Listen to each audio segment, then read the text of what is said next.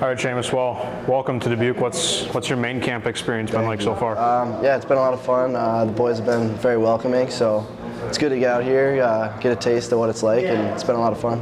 You obviously got a couple years of USHL experience with NTDP, so how has that kind of helped you, I guess, coming into this main camp, and how do you kind of leverage that coming back into the USHL? Yeah, I think it's good having experience in this league. It's a big, hard league, and I think I can help out a lot of the younger guys that are trying to go through it, and I think it can help the team, and a lot of experience is definitely good for playoffs and whatnot.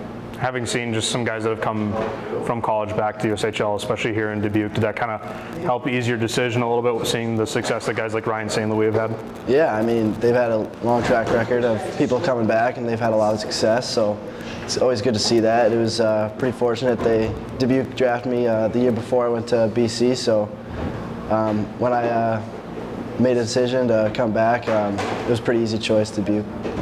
What's kind of your game like? Like, how would you describe your play on the ice? Yeah, I would say I'm just like a two-way defenseman.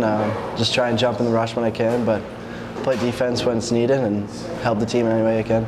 Away from the ice, what kind of person are you? What are some of your hobbies, maybe in the off season and in season? How do you get away from hockey a little bit? I like to play a lot of golf. Me and my brother, I have two older brothers, and my dad, we go out and play a foursome, and 2v2, it's usually me and my dad versus my two older brothers, so that's something we do to get away from the rink, and it's a lot of fun, competitive too. So.